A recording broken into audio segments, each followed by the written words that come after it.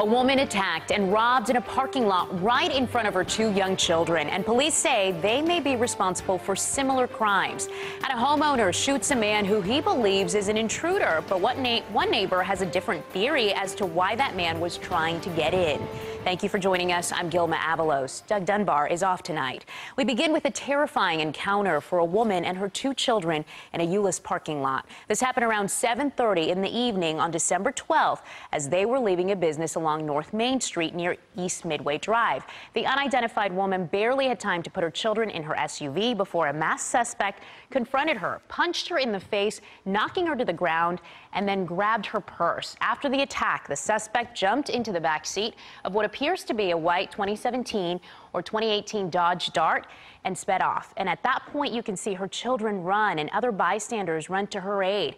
Here's a closer look at the suspect and the driver captured on security video prior to the attack.